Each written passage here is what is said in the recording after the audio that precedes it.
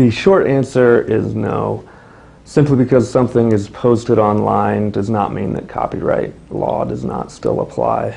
Copyright protection is valid from the minute a work is fixed in a tangible form, and the term of copyright protection lasts for the life of the author plus 70 years.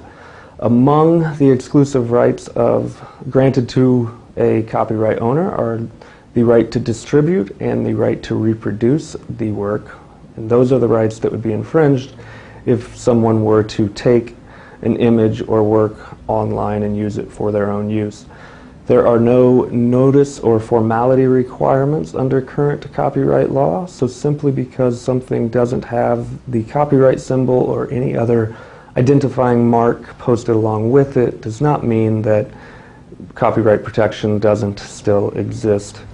You may have fair use arguments or defenses available, including de minimis use, parody, or satire, but the only true, sure way to eliminate or mitigate potential copyright liability would be to investigate the origin of the work and seek out permission from the copyright owner in the form of a license.